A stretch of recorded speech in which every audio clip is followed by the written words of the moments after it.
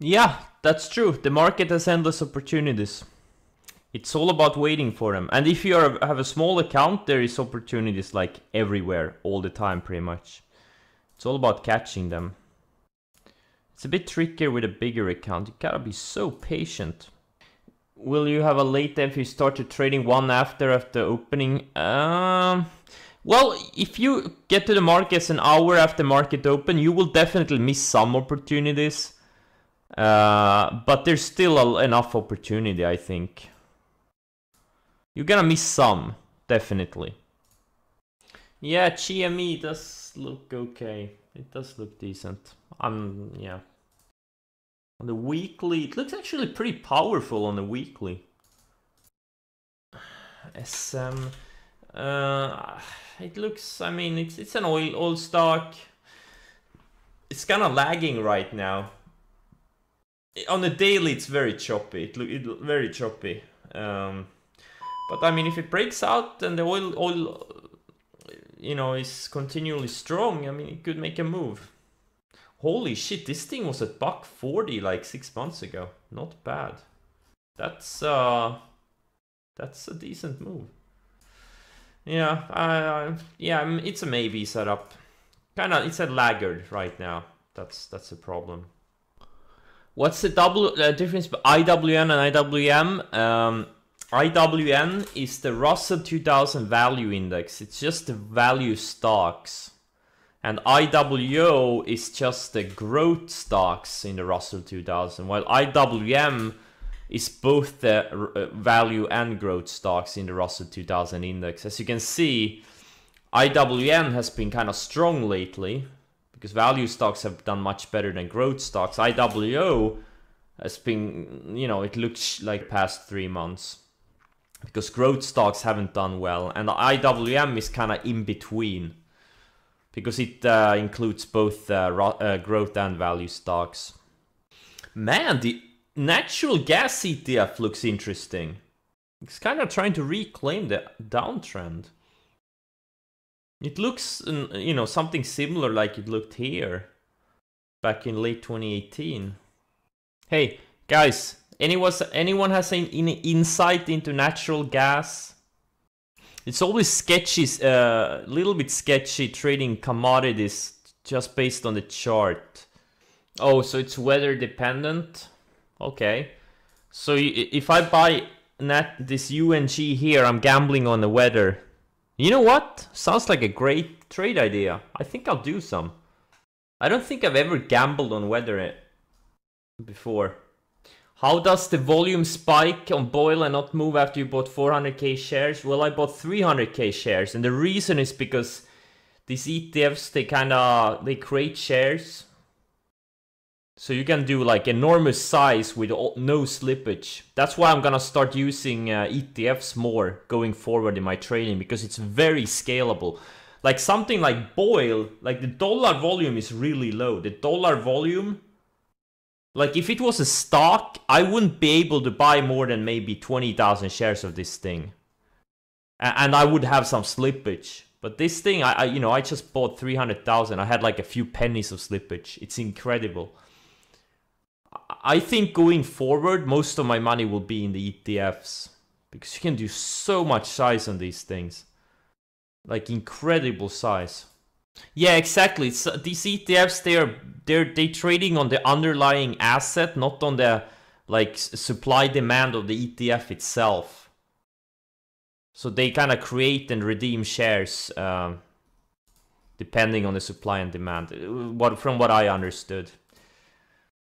Someone tried to explain it to me, but it looks a little bit like an EP here. And I do like how it kind of is reclaiming the 200-day after multi-year downtrend.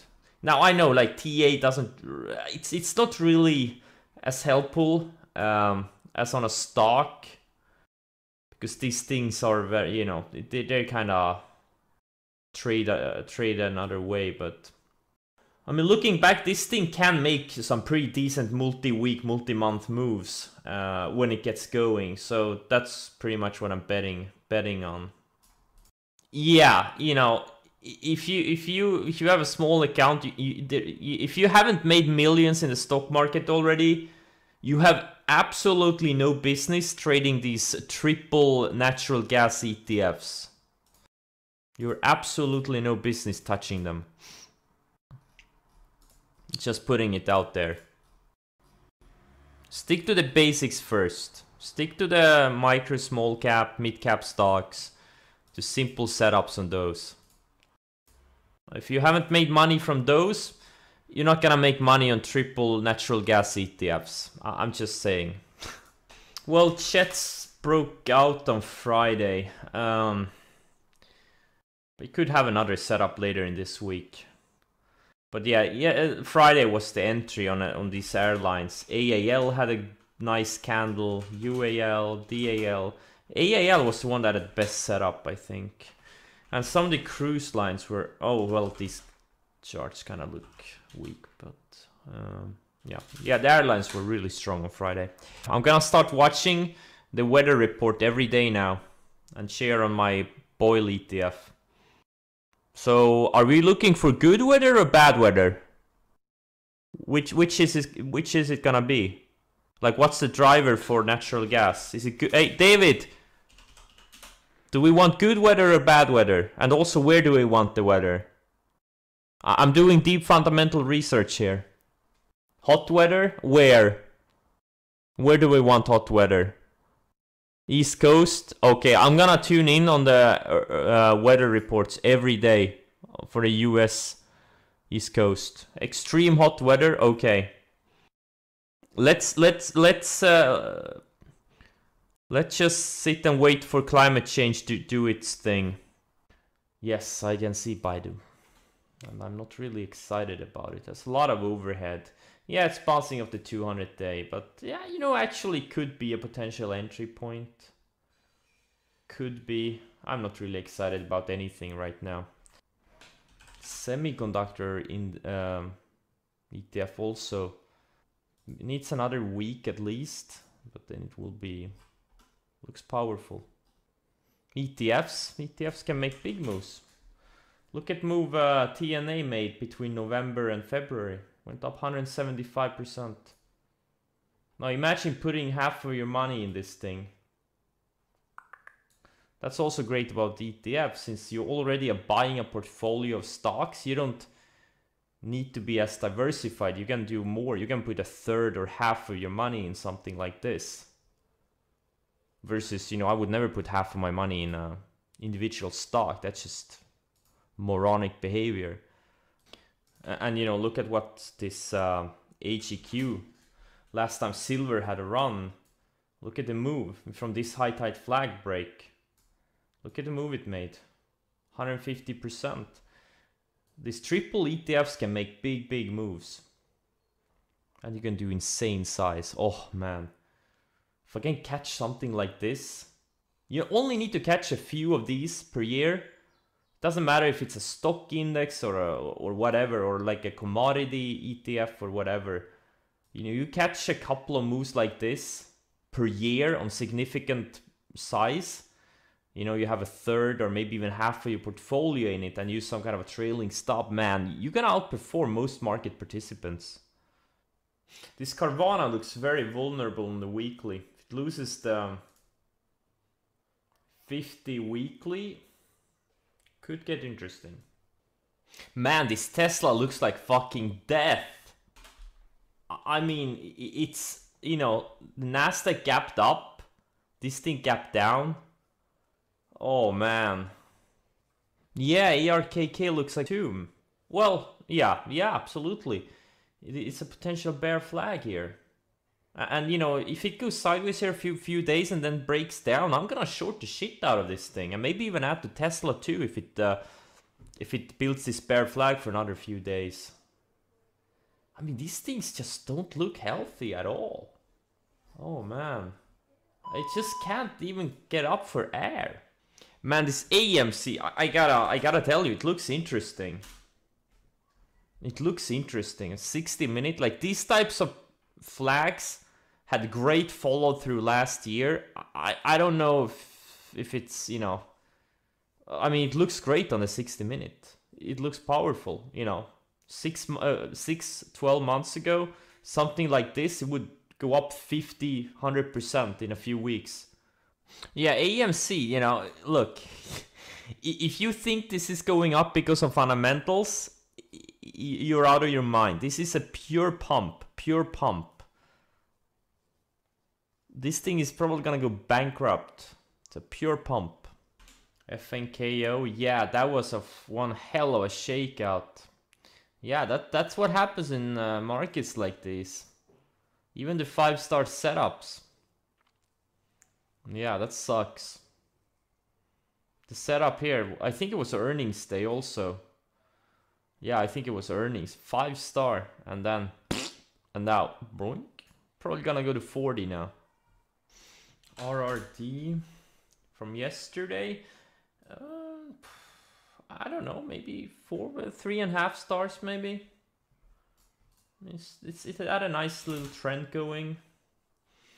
Had a tightening range. And then a breakout candle. I would say 3.5 stars, maybe 4. Nah, I mean not 4. I would say 3.5. Many times these commodity names, cyclical names can make enormous moves. But the problem, especially like the beaten down ones. But the problem is they're very, very low market cap and very liquid when they're beaten down. Where's the parabolic? I'm having trouble finding the parabolic here. Guys, if you want a parabolic short something, you have to do it in a stock that is parabolic. Pro tip. Otherwise, you're gonna be roadkill. You should review this, the setup. Follow the link on the screen, instructions on the screen. You should really review the setup because that was not a parabolic. You're gonna be roadkill if you short something like that. FTNT, is it a good setup? Does this look like a good setup? Does it look like it's nice and tight? And also, what's the ADR on this? And also, you know, something like BTX, it's down 70%. Like, these things don't necessarily have to bounce just because it's down. They can bounce, but it's been kind of a orderly selling. Like, if you want to do mean reversion longs, I think like the ones that violently sell off are much better. It's the same thing with the shorts. You want violent moves, not orderly moves. It's the violence that creates an edge. What's Doge doing? Yeah, it's in the middle of a tight range right now. It's kind of building higher lows, lower highs. Very tight range. Let's look at the hourly chart. Yeah. Like, instead of bottom fishing any of these, like, stuff like Roku or CrowdStrike or whatever, Net maybe, that are bouncing off their like 150, 200 day averages. I just bought this FNGU, which is like the FANG stocks and Twitter and Tesla and a few more. Like last time it bounced off a major moving average, it made a big move. Almost like 47% almost. Yeah, like a lot of these former runners are kind of bouncing off their 150, 200 day moving averages. I don't know what to make of it. You know, like something like this could be a setup. Like there's a lot of setups like these out there. And like FNGU also looks pretty much the same. They undercut like the 200 day, reclaimed, built higher lows, and now they're having a range break. So a lot of names like that out there right now. Not sure what to make of it. Like, these are not the types of setups I prefer to trade. But just the fact that a lot of stocks are doing the same thing could be a short, you know, at least a short-term positive for these types of stocks. Like, even, you know, like ARKK looks about the same.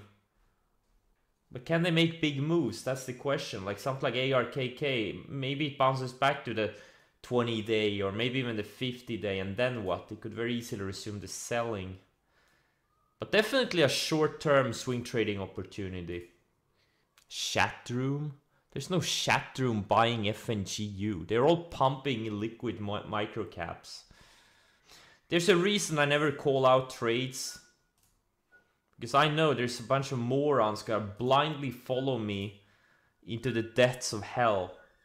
Yeah, this is about, you know, you want to follow someone, go follow some fraud on Twitter. Join a paid chat room, you know. You have no place to be here. I don't want you here.